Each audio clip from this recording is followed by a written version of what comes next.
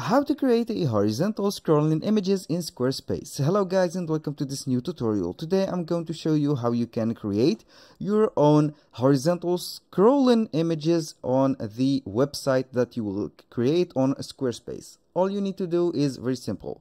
I have a code right here that you have to copy and paste on the page. So it will be very simple. All you have to do is to follow up the tutorial to the end and you will get the whole idea and all of the steps that you need to get the scrolling or horizontal scrolling images. The first step that you have to go is to go to the squarespace.com. Then you have to get started if you don't have an account, or if you have already, you go to the dashboard. A little disclaimer guys, everything created in this video, such as email addresses, websites, accounts, are created for the sake of the video. They are not created for any personal uses, so you have to create your own to go ahead. Now in this dashboard you can select whichever option that you have. In my case, I have a website and a selling page and equity scheduling. I will go with the website. Here on the website, all you have to do is to go on the website, go to pages like this, or you can go on the design. I will go with, for example, the design. In order to go to the design, all you have to do is to click on edit. This is the section of edit, and the first thing that you have to do is to add a section. You click on here, add a section. For example, I don't want to add the section. I will go ahead and add a section, for example, or like this. Click on this. I will wait a moment to reload the inspection or the tools. Right here we have to add an image. For example, this is the image. We will see a image displayer, for example, which has this information bar. For example, let's go with this 6 images right here. Let's add this case for images. You can edit the gallery by, for example, switching the images or add the images. You can go, for example, here and edit this image. You can adjust the contrast and everything. You can cancel, or you can delete this image, for example, or add an image, upload an image. Let's go with an image that I have created. Let's see. I want to create images from here. Let's see. We have the horizontal images like this. It will be good to go. I will close the images since it has the ability to go. And now you can edit this section right here. You can modify the colors, for example. You can go like this or like this.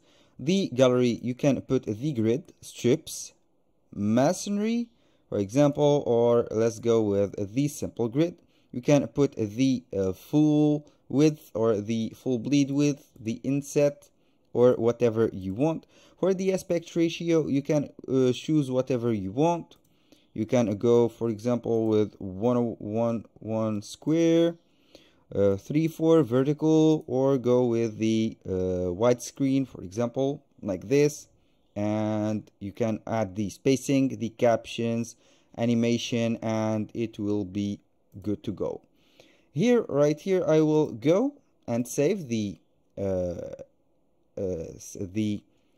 thing that I have added. I will exit right here, or I will go ahead and select the image bar that I have added. This is the selection.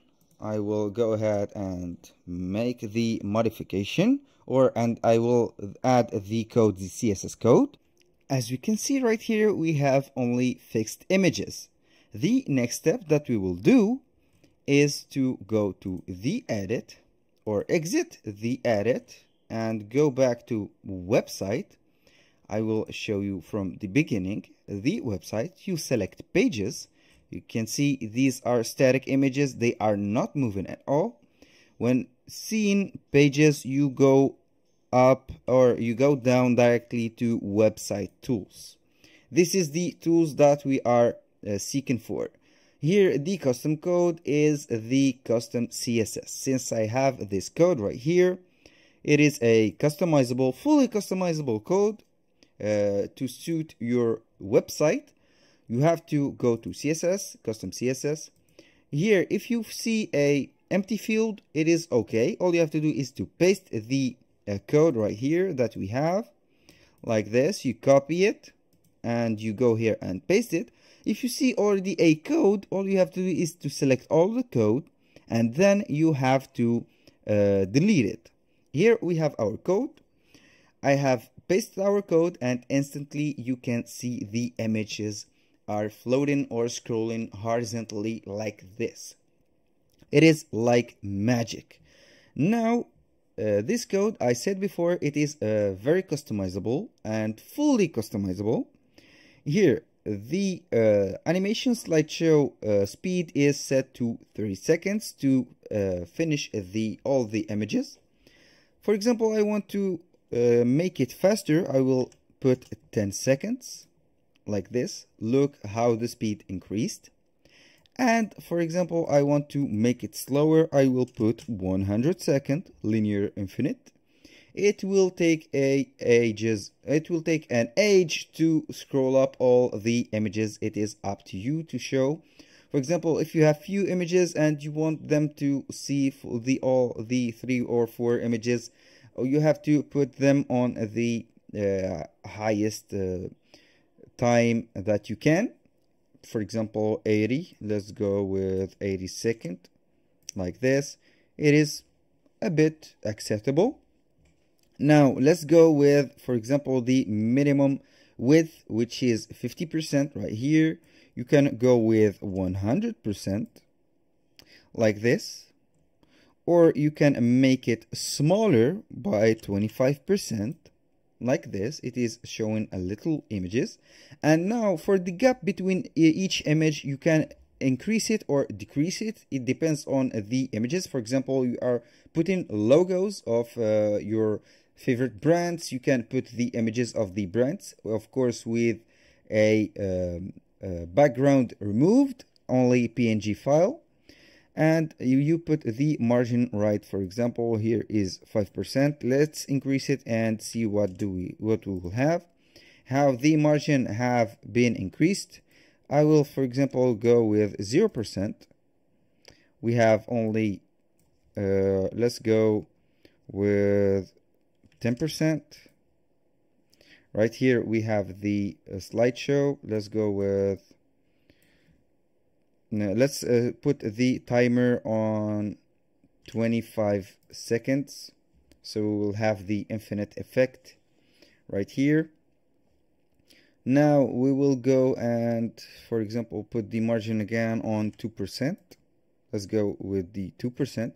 Here the margin is not looking very good because we have few images, only few images, so it will be showing sometimes a blank space like this. We'll put it on 5% again, and you can see it is very simple. Here is a showcase for the images. Now let's go to the keyframes slideshow. Here you have the percentage of the minus 225%. You can put it right here for this number to get the repetition. For example, let's go minus 100 like this. You can see that we have here the minus 100 percentage to the slideshow of the keyframe. Here it is very simple to use. You can customize this, and all you need to do is to click on save. This was very easy and self-explanatory. Don't forget to put the code, copy and paste it on the custom CSS. Where do we have, or where do you see this custom CSS? This is the platform, the website platform. The first thing that you have to do is to add the slideshow or the image slider like this. Click on edit. Here you add a section. You go to images and select one of them. This is the slider that we have added. You can add another slider and you are good to go. After that, you click on save, then exit.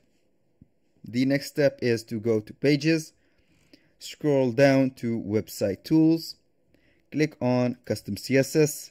Then you have to deselect or erase all the writing right here. Then you put your own and you are ready to go. That was all for today's video. Hope that you have enjoyed the content. Please don't forget to follow the steps gradually so you will get these results. Thank you guys for watching and see you on the next video.